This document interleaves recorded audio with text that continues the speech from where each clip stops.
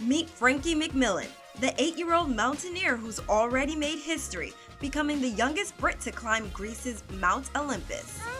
They're very high. You are very high. Frankie's love for climbing began at just 3 years old, when his mom Basia, a mountain guide, introduced him to the peaks of the Lake District.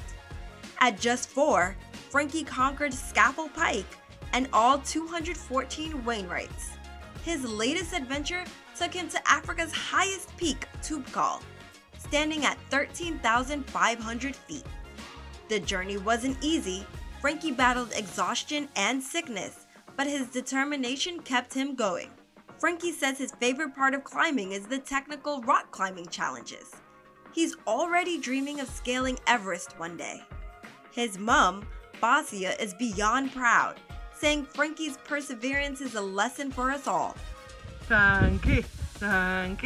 Frankie's journey continues with more adventures on the horizon as he sets his sights on the peaks of Europe and beyond.